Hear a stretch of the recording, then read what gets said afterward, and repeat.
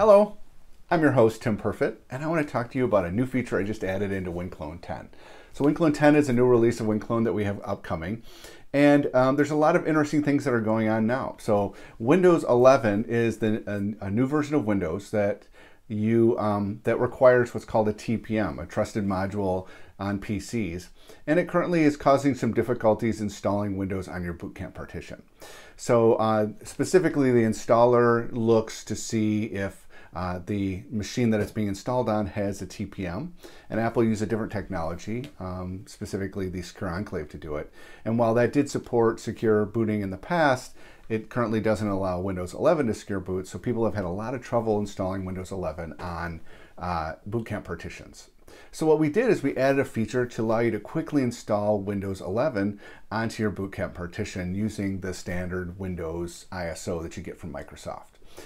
We do add in, because Windows or Winclone has such a rich feature set, we are able to inject the drivers to allow Windows to boot, as well as getting the keyboard and mouse to work and the driver for the storage device.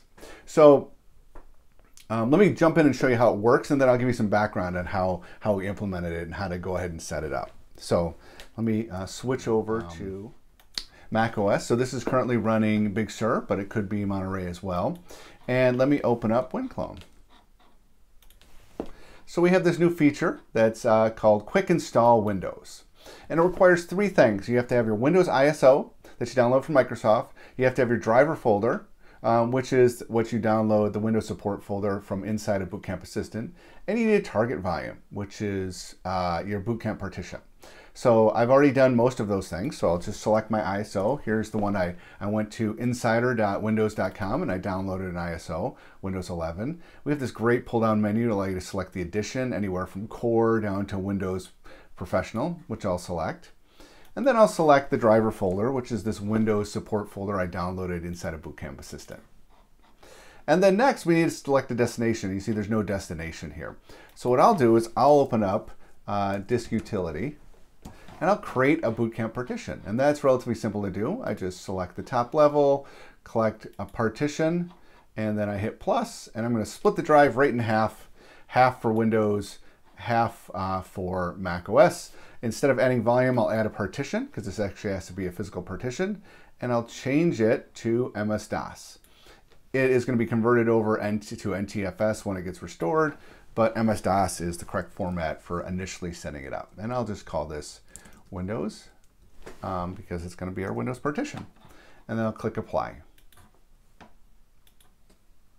And it says OK, and then it'll tell me that the machine's going to become unresponsive for a little bit. So I'll just say OK.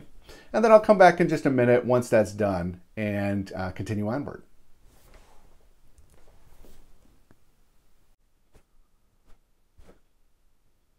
All right, that's now completed. So now we have ourselves a boot camp partition.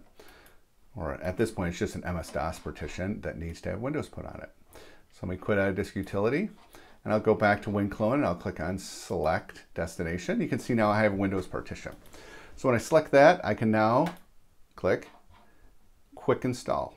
And when I select that, it'll go ahead and mount that ISO and restore Windows onto that boot camp partition, then inject the drivers that allow it to boot.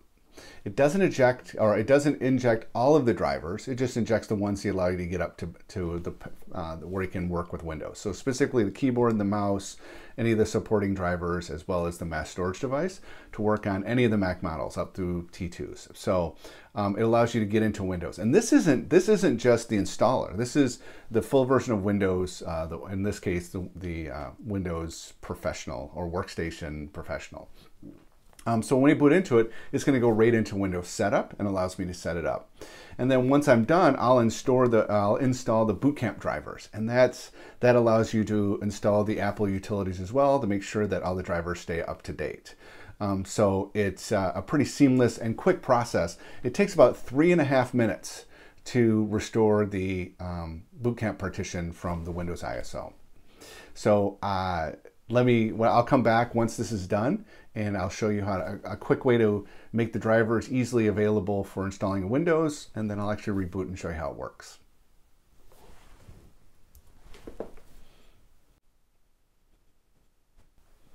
All right, it's now completed, and it throws up a dialog that tells you if you have Windows 11, you have to disable Secure Boot because the Windows 11 requires a TPM, which doesn't currently either Macs don't have or it's not exposed, and so you have to disable that. And I'll show you exactly how to do that. But if you are installing Windows 10 or you don't have a T2 machine, you don't need to do that. So anyways, I'll click OK. And let me show you, this is all restored so I can reboot into Windows now and it would boot up fine. But I'm going to have to install the remainder of the drivers. So one of the things I'll do to make it really easy, I'll go up to Tools and choose Mount Read Write. And so I'll select the Windows partition and then I'll mount that one Read Write so I can copy things to it. And I'll just drag the Windows support over to that C drive, that Windows partition. And what that'll allow me to do is I'll have the drivers available to install and it'll make it really easy. You can see it was relatively fast. So now I can go up to Startup Disk, unlock it,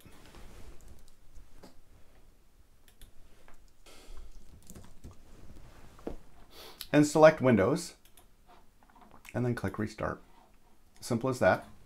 And now Windows 11 has been installed and it'll boot into it, start up the services and discover the drivers and do all the Windowsy things and go into Windows Setup, and then we'll set up Windows and install the drivers. So that's it. That's all you need to do to be able to install Windows 11 onto Boot Camp Partition with Winclone 10. So I'll be back in a minute to show you exactly how to do this next process.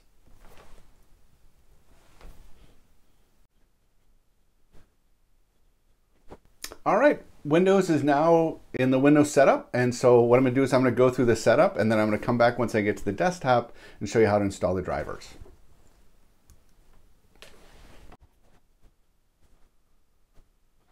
All right, Windows is now installed and we're at the desktop. So isn't that incredibly easy? All you have to do is select the ISO, select the drivers you downloaded, select the Boot Camp partition, and boom, it's installed. So let's actually look, we have to reinstall the rest of the drivers so we can have Bluetooth and Wi-Fi and all those other things. So since I copied it to the root of the C drive, I'll just go ahead and open up this, go to this PC, C drive, and you can see I have Windows support. And there we have it. And I go into Boot Camp and double click on the setup. And then give it authorization. And then I'll walk through and this is just the normal Boot Camp Assistant or the new the Boot Camp driver installer. So it'll go ahead and install this now, and once that's done, I have a fully functional version of Windows. So let me boot back. I'll let this finish, and then I'll boot back into Mac OS. All right, we're back at the Mac OS desktop. So let me show you what happens if you have an issue where it says that Windows won't boot up due to secure boot. It usually gives you either won't start up or you'll see a message at when Windows tries to start up about a file not being allowed to be signed. It's like bootwin.efi or something like that is not recognized. So all you need to do is turn off secure boot. And the way you do that is just restart the Mac. And the way I like to do it is I do restart and then I hold the Option key down.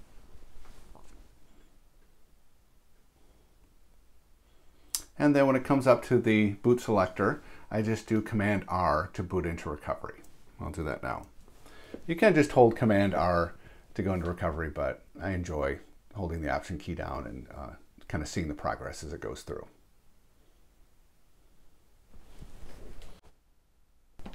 Now that we're in recovery, I'll go up to the Utilities menu and choose Startup Security Utility. And you can see here that the full for security, medium security, and no security. I've selected no security, and that turns off secure boot, and that will allow Windows to boot without secure boot and successfully boot into Windows 11.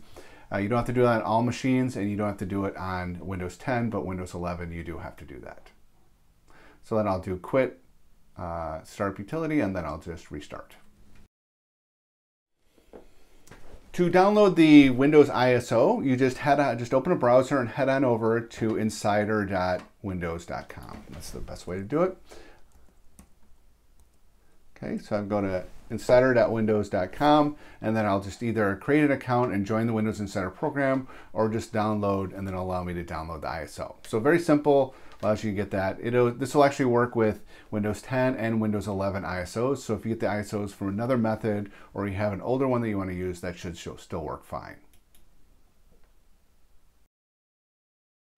Now I'll show you how to download the Windows drivers from Boot Camp Assistant. So I will go and I'll open up Boot Camp Assistant and go up to the Action menu and choose Download Windows Support Software. And then I usually like to save it to my desktop, so I'll switch this to desktop and then leave the name at Windows Support, and then I'll click Save. That's all there is to it. Now we have a Windows Support folder on your desktop after that's all done saving, and we can use that in Winclone 10 to be able to quickly restore Windows or quickly install Windows. So thank you very much for watching. I'm really excited about this new feature because it allows you to get Windows 11 onto your Boot Camp partition in incredibly fast and a very easy way to do it.